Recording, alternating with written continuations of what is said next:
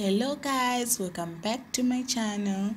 So today we're going to be making homemade burger buns. So for today's recipe we're gonna need 1 cup of warm water, preferably 110 degrees Fahrenheit to 115 degrees Fahrenheit, and also 1 tablespoon of active dry yeast, and we're gonna mix that up. So here we're going to use a stand mixer. In the stand mixer, we're going to add 3 cups of all-purpose flour, 1/3 cup vegetable oil. So we're going to mix this up because we want our dough to be fluffy and so soft. So after you want that to be fully incorporated,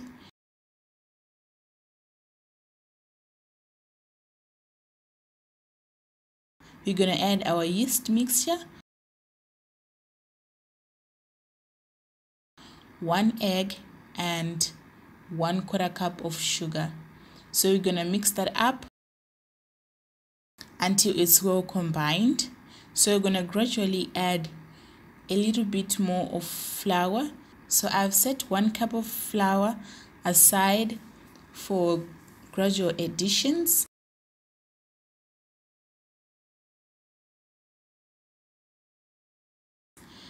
And for flouring the surfaces. Make that up until the dough doesn't stick to the sides of the bowl. You're going to take out your dough and knead for at least 2 minutes with your hands so that it fully gets incorporated and fully kneaded.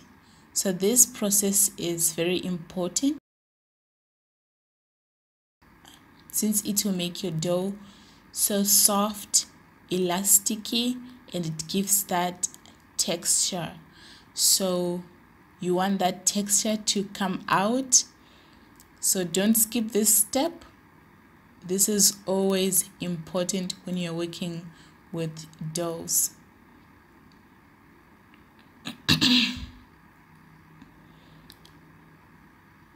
And make sure, if you want to check if the dough is ready enough, you can just try to knead it without the flour, and if it doesn't stick on the surface, then it means it is ready. So when it is ready, just round it up into a very nice ball and cut it into 8 equal pieces. So after cutting into 8 equal pieces, here I just floored the ball so that it won't stick, and let it rest for 40 to 1 hour at room temperature. So after 1 hour, take out your dough, and you have to knead for at least 2 to 3 minutes, and then after you gotta cut into 8 equal balls. After cutting,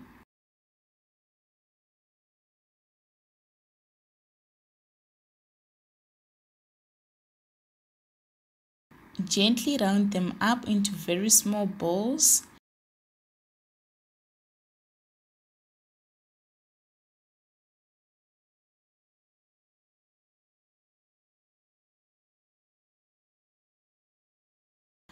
And place them in a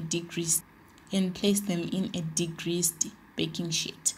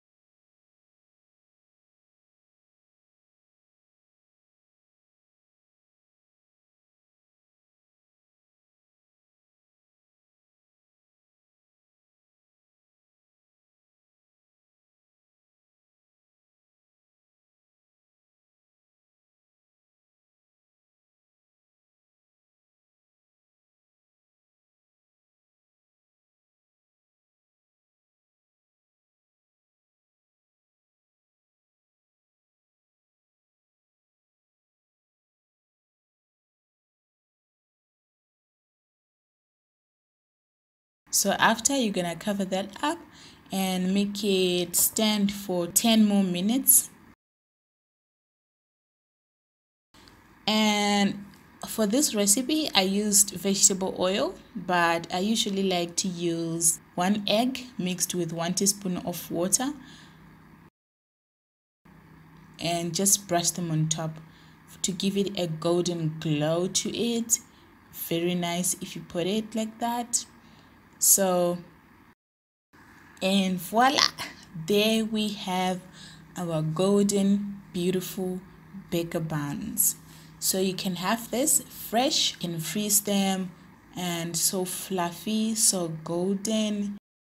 Let me know if you have tried it in the comments, and if you like this recipe, please subscribe to my channel for more videos like this and share. Thank you so much guys for watching. Bye.